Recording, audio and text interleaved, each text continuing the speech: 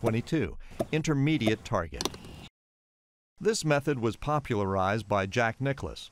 Each shot he played was aimed over an intermediate target which sat just a couple of inches in front of his ball. This target was on the direct target line of where he wanted to aim.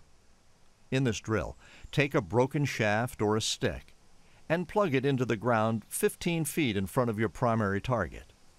Here, the golfer's target is the big tree trunk in the woods.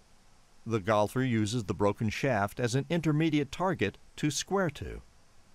He aims across the imaginary target line created by the primary target, the intermediate target, and the ball. Now you can be confident that you are correctly aligned to your target.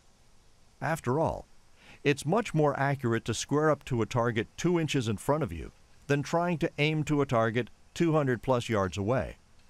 The broken club shaft drill helps golfers align their shots in practice. Any household item, such as a pitchfork, can be used as an intermediate target during practice. When playing on a golf course, anything from a tree to a leaf on the fairway can be used as an intermediate target when squaring up to the green. This intermediate target also allows you to evaluate exactly where the ball is starting off the club face.